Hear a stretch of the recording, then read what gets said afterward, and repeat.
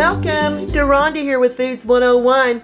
Today I have a request. My subscriber named Tim would like to know how to make popovers. Popovers are these very light, hollow rolls that are absolutely delicious with your stews, your soups, your morning breakfasts. They're great with jams, butters.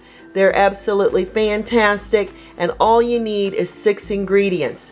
The ingredients you are going to need is 1 cup of whole milk, make sure it's at room temperature, 3 eggs, also at room temperature, 1/2 teaspoon of kosher salt, 1 cup of all-purpose flour, and 1/4 cup of vegetable oil or another oil that will handle high heats, such as canola oil or corn oil. Let me show you how we're going to get these started. Here's my popover pans, and I've got my oven preheated to 375 degrees Fahrenheit. Below the popover pans, I'm just going to use a baking sheet or a cookie sheet, and in the middle of each of these, I'm going to add a teaspoon of our vegetable oil in each. Now, these are going to go off in the preheated 375 degree oven for 15 minutes. The secret to these popovers is to have these very hot pans we're going to bake our popovers in. I'm just adding my eggs into a large mixing bowl along with the milk, and with a whisk, I'm going to whisk this about 1 minute. So you can get that egg and milk very well incorporated. Next, I'm going to sift my flour into the milk and egg mixture along with the salt. And this is going to make this batter a little bit more airy. It doesn't take very long to do. We're going to whisk this for about 1 minute, maybe 2.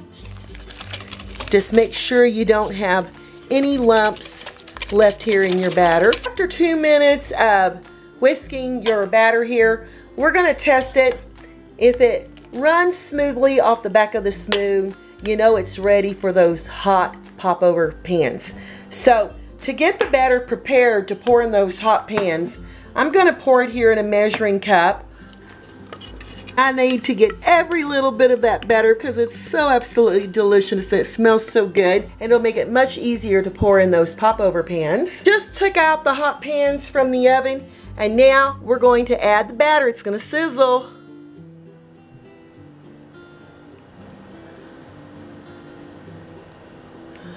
We're just going to add the batter about 3/4 of the way up.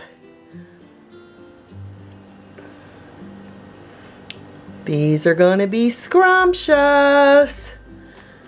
These go back in the oven on 375 degrees for the next 25 minutes and no peeking. Popovers have baked, and look how beautiful those are.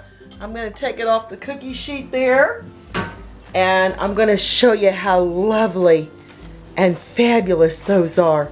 Looky there. Oh my goodness. You want to get them out of their pans as quickly as possible, and you can just lie it here on a cooling rack. Now these turned out massive in size. What you can do is add less batter here to your popover pan, and you're going to have them a little bit smaller. If you're not going to serve these right away, you want to take a knife, like a paring knife, and stick it right here in the sides so your steam can escape. If not, you're going to have these collapsed popovers. And I'm going to show you how lovely and crispy they are on the outside, and how lovely and tender they are on the inside. Just absolutely look at that, y'all. Now, with mine, I'm going to take a little bite here.